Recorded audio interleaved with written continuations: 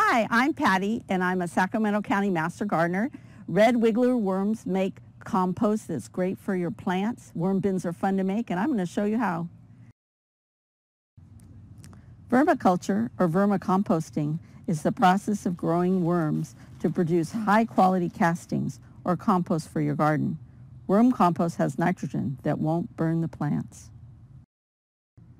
There are 5 steps to making a worm bin: a box, bedding, worms, food, and harvesting. Here's some of the materials you need to make a worm bin. First, a drill with a 1/4-inch bit, some black plastic, a towel, something to prop. I use wood or bricks, newspaper, some bedding, and then a box or container. Worm boxes can be made out of a lot of different things. You can use untreated wood or buy a plastic container. It shouldn't be more than 1 foot deep, and you have to make sure it's not see-through. So the first step is to drill holes for aeration and drainage. Don't forget your safety goggles.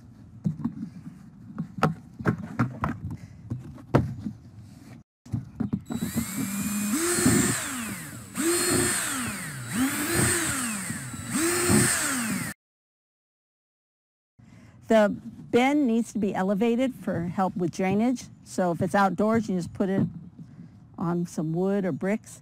If it's indoors, you want to put it in a tray so the tray will catch all the drips. Before you add the bedding, we add newspaper. And today we're using wood and pine shavings. You can also use newspaper, cardboard, core, leaves.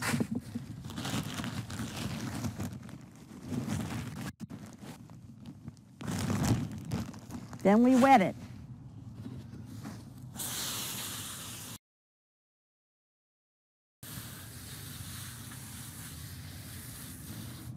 We use red wigglers, which can be found at a fishing supply store. You just need a few to start. We use the small red wigglers who live in the leaf litter, an environment similar to our pine and fir bedding.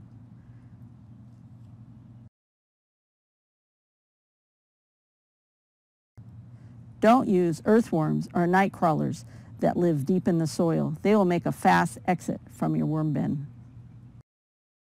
Worms love fruits and vegetables, eggshells, used tea bags, used coffee grounds, and filters.